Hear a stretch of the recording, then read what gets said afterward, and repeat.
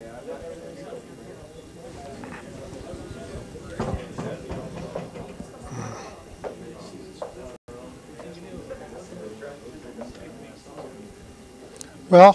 let's begin. I want to apologize to people out in the network because we have to do some technical business. The Naval Postgraduate School takes the rating of the faculty very seriously, and every course, every student rates the faculty. And unlike other universities, the school here pays attention to what the students think. So I need to know first, who is the ranking officer? Come on, who's the ranking officer? 04. You? September 94. Who gets it? You? I guess so. Will 15 minutes be enough, sir? Will the last 15 minutes be enough? Sure. Okay, fine. Thank you. To the students, in filling it out, if you want to comment upon the fact that it was being broadcast, they would like to know your reactions to being in a broadcast class. So we get now down to business. Unreliable data. It has been my experience, as well as many other people, that the data you get is not as reliable as it's advertised. Now this is a serious matter.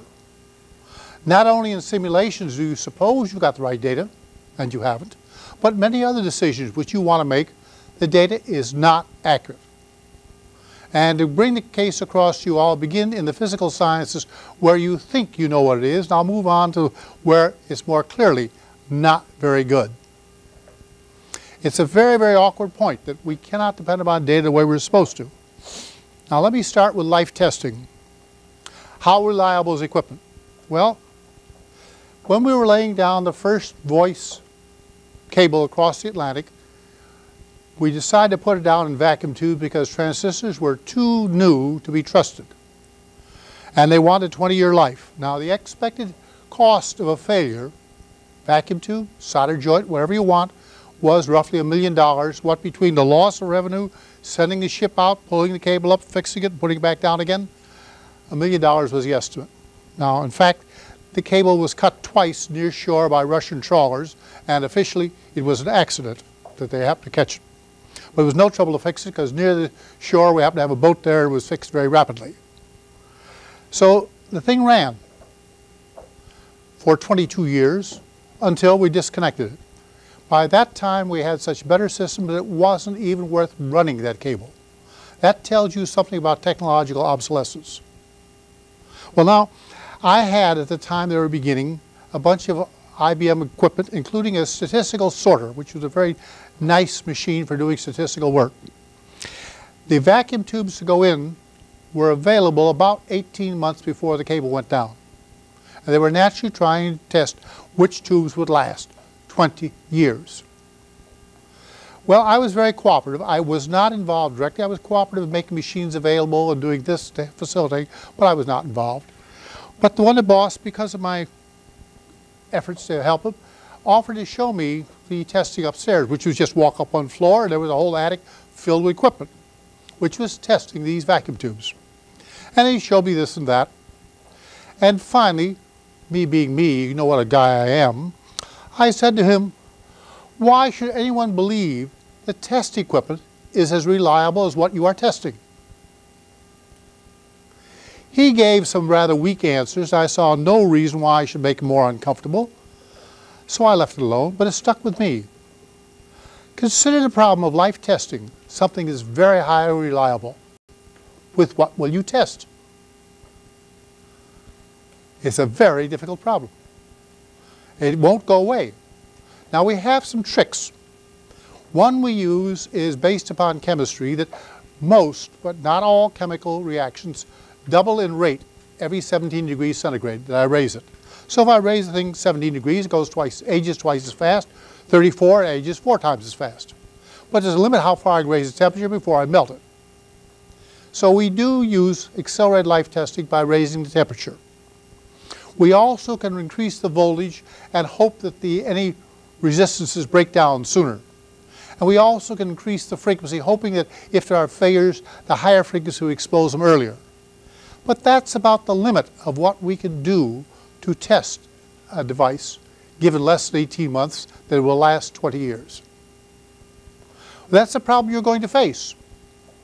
More and more you want long-term, highly reliable equipment because there's so much of it. And because you want the latest stuff, there isn't time to do adequate life testing like they did. I first went to Bell Labs. We went at such a slow rate, there were years to test before you got in the field. It isn't so anymore. Even in transistors, from the time they invented it until we were really commercially producing them was almost 10 years of development to get to a technical stage. Now we would not tolerate a 10-year delay. We are too anxious to get new things in, and this is a problem I say everyone will face who's involved in using frontier work. How will you decide that this will last as long as it's supposed to? What can you do? I don't have an answer. I worried about it, and I suggest that you can carry on worrying. I've given up.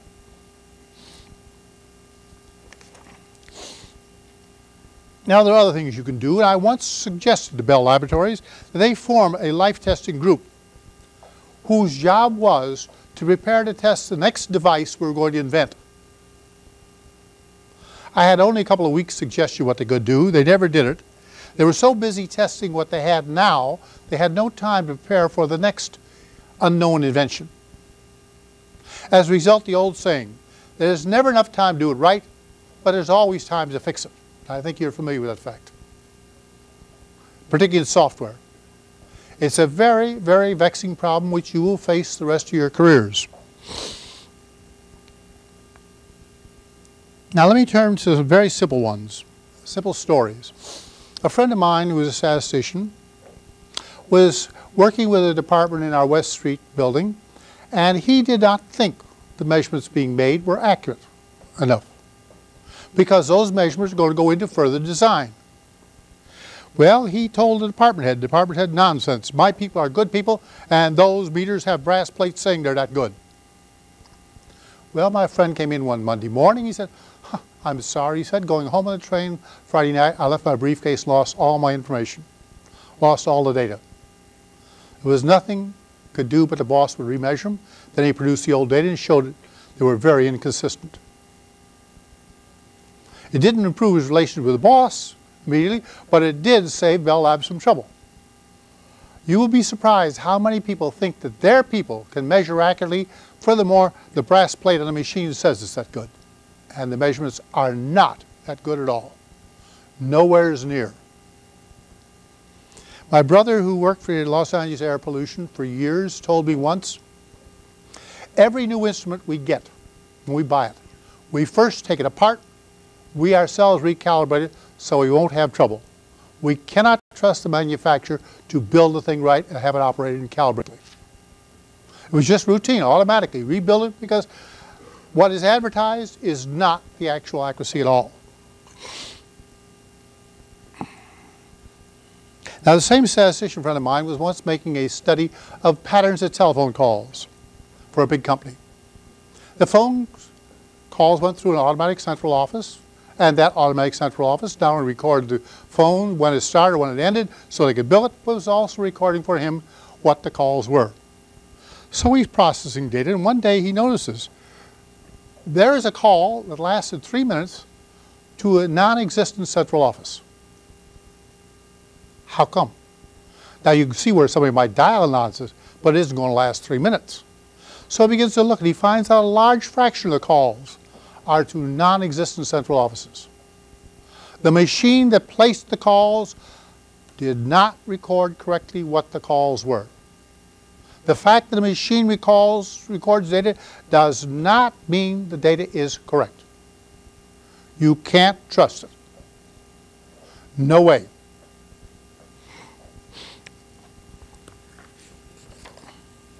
Now, once I did a very large inventory study for Western Electric. It was for 18 months on about 100 items. And they had the withdrawals, the returns to inventory, the new purchases, all those records, just how it went. They wanted me to simulate various rules. Now, in inventory, there's 3 things you can do. The point which you reorder, how much you reorder, and how soon the reorder one gets into to the bins to be available. Those are the three things you care about. And I was to simulate various rules in various places to see how inventory would have worked for those 18 months. Well, I asked immediately, how do I know those records you aren't withdrawing something when there was nothing in inventory? He said, well, we thought about that. We made some pseudo transactions. We fixed them all up so the data is consistent. I believed them. I went ahead and started studying, and somewhere along the way I found further inconsistencies. I had to stop, go back, re-massage all the original data and get it really consistent, and then do all the calculation over again. From that one I learned never believe that data is accurate. Always go through for consistency and other checks. Now when I started doing that, I got a lot of flack because people wanted me to get the answer. I said, after I've checked it. And when I found various errors, they generally admitted that I was wise to first check the consistency of the data any way you can. Because almost any large bunch of data you got will have inconsistencies in it. Quite noticeable ones. It's a fact of life. Now I was once instigated and later in an advisory position connected with a very, very large AT&T study, which we carried out in UNIVAC in New York City. I didn't carry the work, I only was advising. And I thought, well, since the data is coming from every operating company, and every branch, I had better make sure the IBM cards are key punched correctly. So we made up some questionnaires and marked them, sent them out to each operating company, got them to key punch the cards, examined, they punched the cards in the right columns and everything else. If it wasn't, we sent them back. Oh, great. Hamming's a genius. So now the real study goes by. The cards come in not punched right. How come? Easy. When the small pilot job came into a big organization, it went to the specialty key punch group. And they did it. When the big job came in, the main bunch had to do it, which is a different bunch entirely. They had not understood the purpose for the pilot study. And all my cleverness was vitiated because I didn't stop and think that of course that's the way it was going to happen.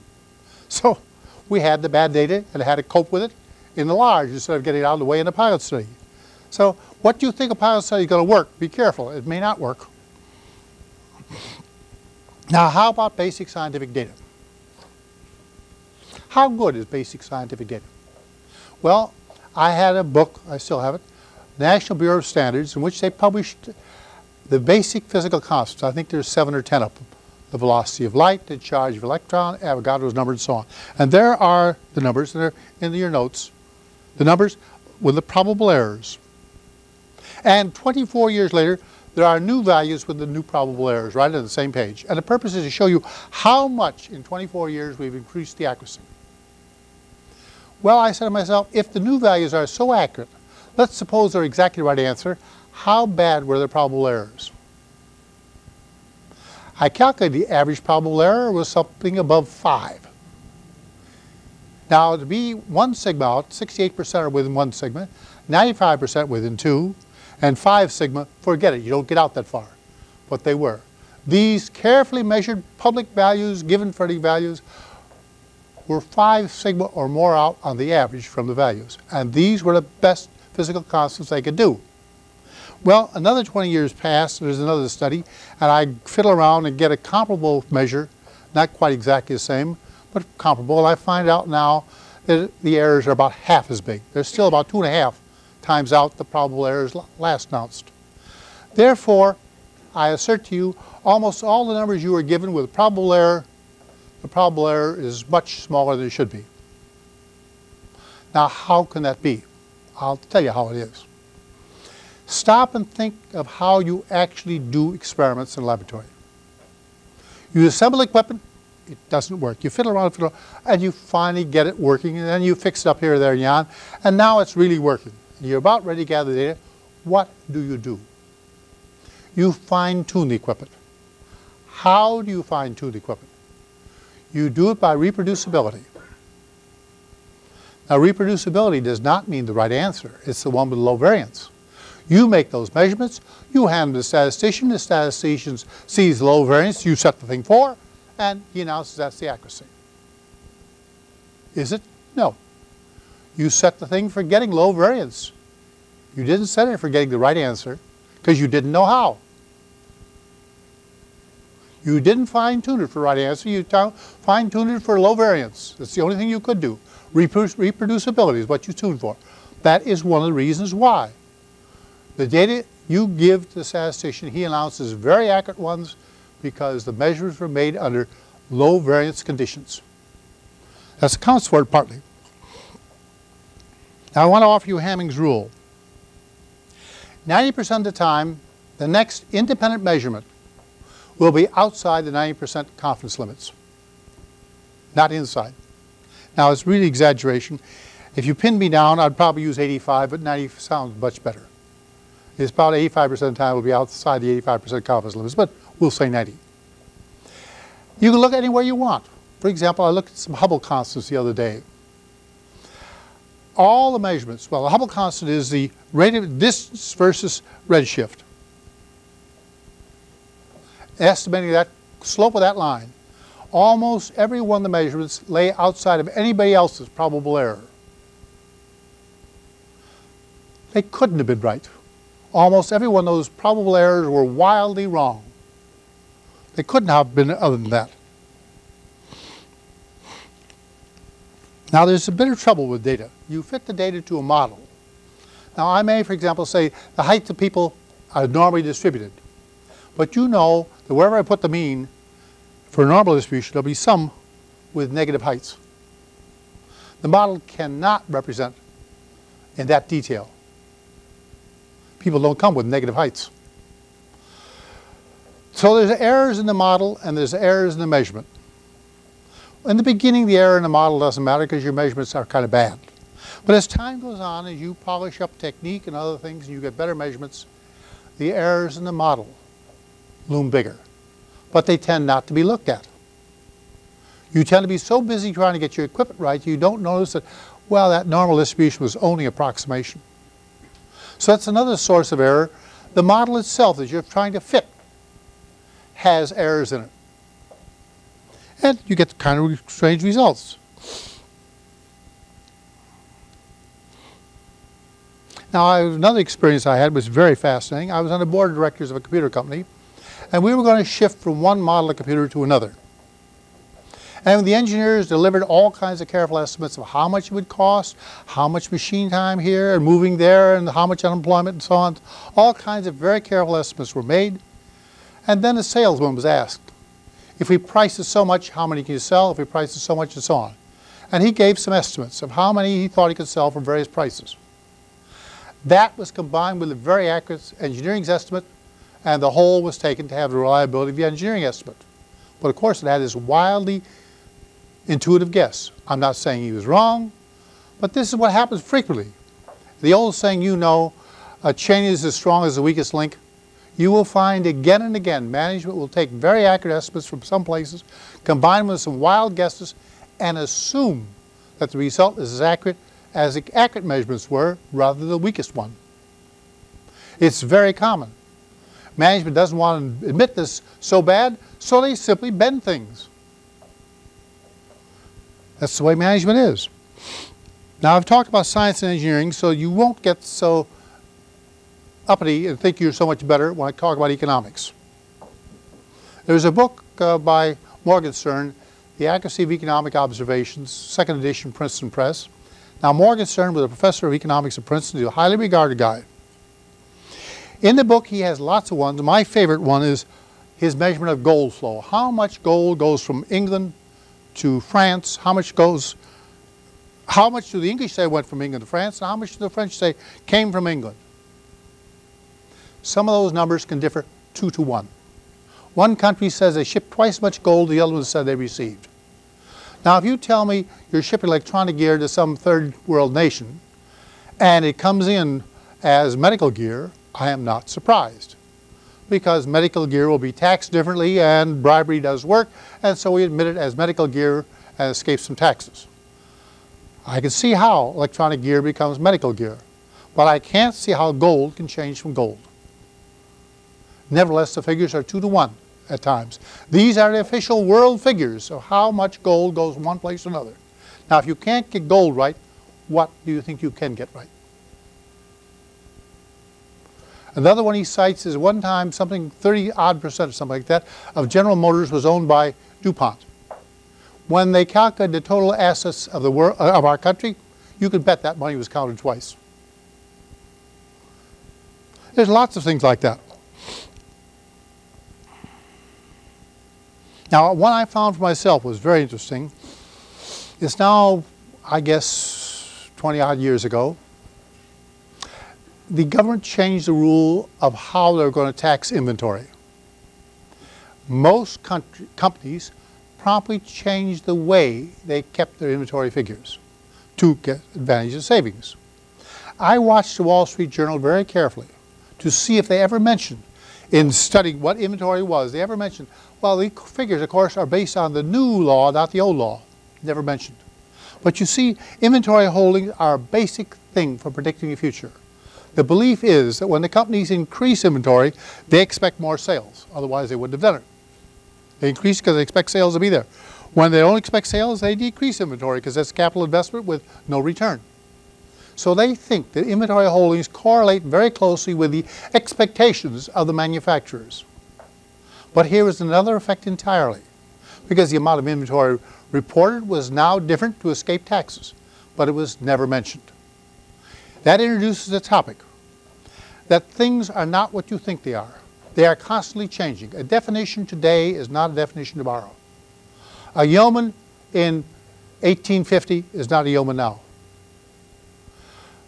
The official law may not state anything different, but you know they're different things. In any long-term time series, what is being measured is often changing. Even the wheat data. The kind of wheat they raised in 1600, the kind of wheat we raise now is different. They measured by the bushels produced, but it's not the same product. So you see, anytime you make a study of long-time trends, you run into the changing definition, which often is not officially stated at all. It's just done. As I say, a yeoman is not a yeoman. He's something else after a while. He does different things. So you have a problem there of any long-term study in time will cause that kind of trouble.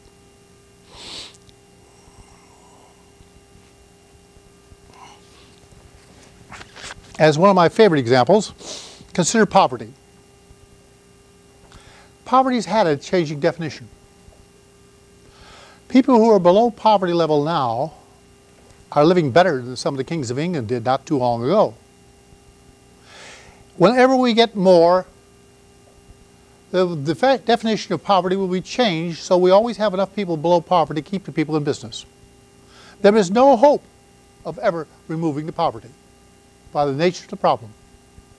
The definition will be changed. And you can't get out of it very well.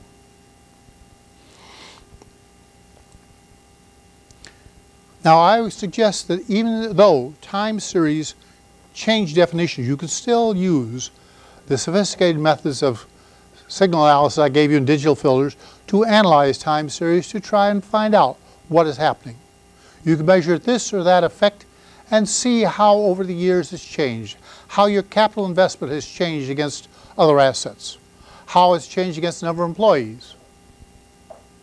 And in your case, you can be sure that as time goes on, there are going to be fewer employees and more capital goods because robots in one form or another are remarkably economical.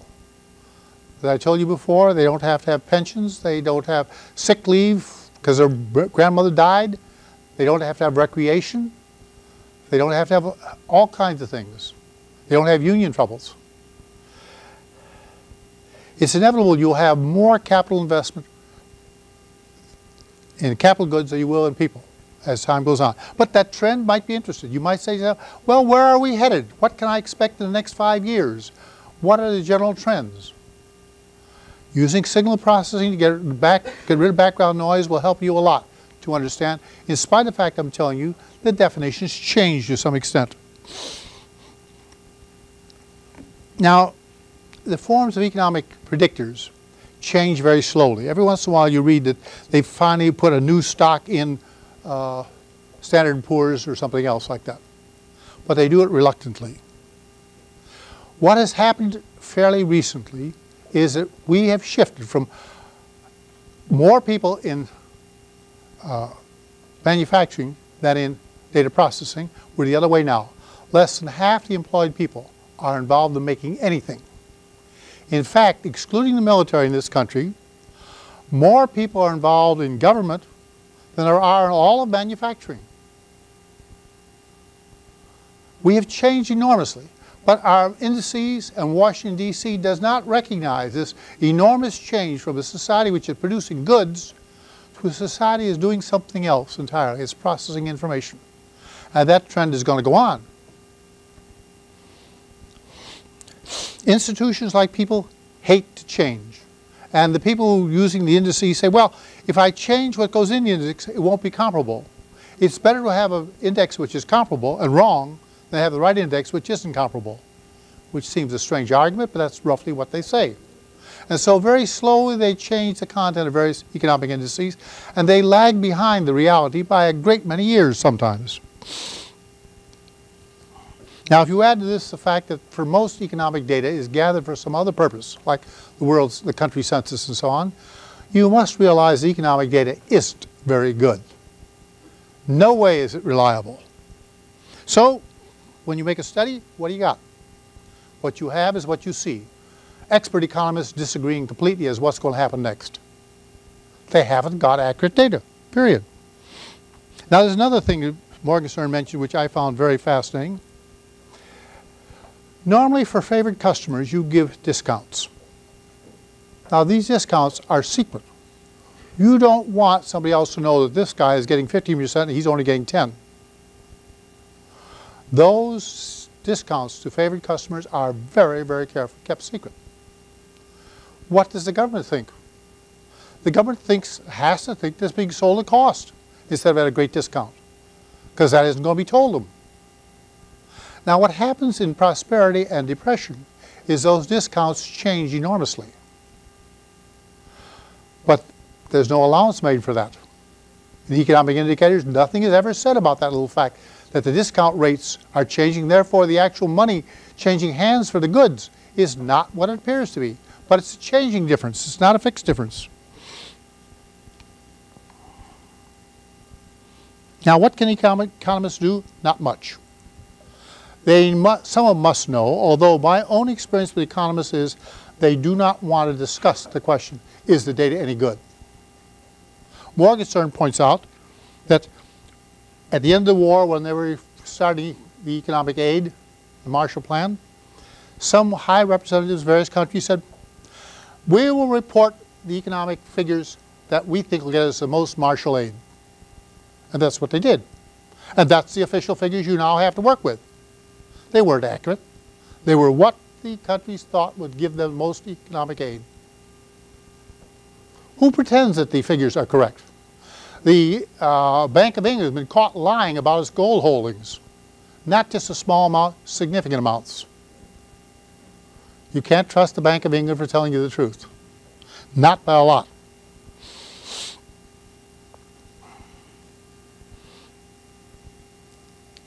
Well, let's go on about the business.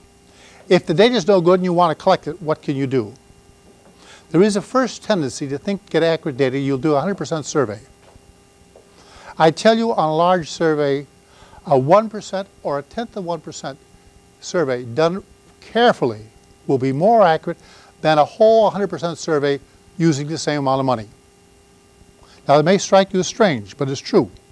The telephone companies long ago take a very, very small sample of all the telephone calls made and allocate the money to the various companies who provide the long-distance lines and this, that, the other service. When you call New York, you're likely to go through quite a different path the next time you call. Sometimes you may go up through Canada, sometimes you may go through Mexico, you may go any place. It's got to be allocated reasonably, and they take a very small sample.